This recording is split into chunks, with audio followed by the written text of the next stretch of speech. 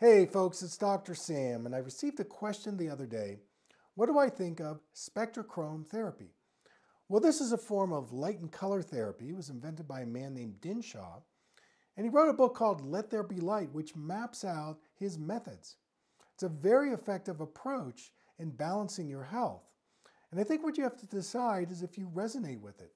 There are other methods like color puncture, syntonic therapy, or even visualizing colors in meditation.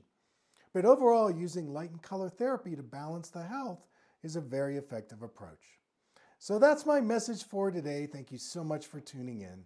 Take care.